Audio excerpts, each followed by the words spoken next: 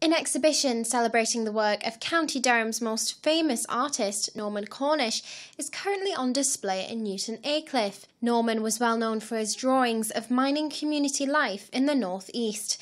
The exhibition, held at Greenfield Arts, include never-before-seen artwork and is all part of the Norman Cornish Centenary celebrations. We're thrilled at Greenfield Arts to be part of the Centenary celebrations this year to mark the 100th birthday, what would have been the 100th birthday of Norman Cornish. And you can see from the exhibition that we have here how resourceful Norman was. He painted on anything to hand, including magazines, chocolate boxes and newspaper. I'm Mike Thornton, Norman Cornish's son-in-law, married to his daughter Anne. So he started work as a miner on Boxing Day 1933.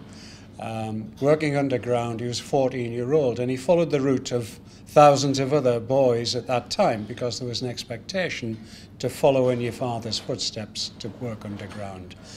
The dilemma for Norman was that he knew that he was destined to be an artist. But more importantly, he's chronicled a very important passage of social history in County Durham. His era from the 1930s up till the 70s, which he keeps revisiting.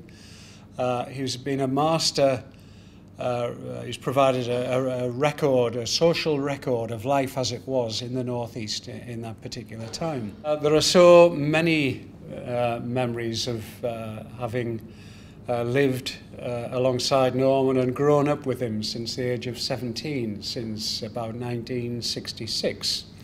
One of the memories is that it's been rather like having a front seat in a piece of art history.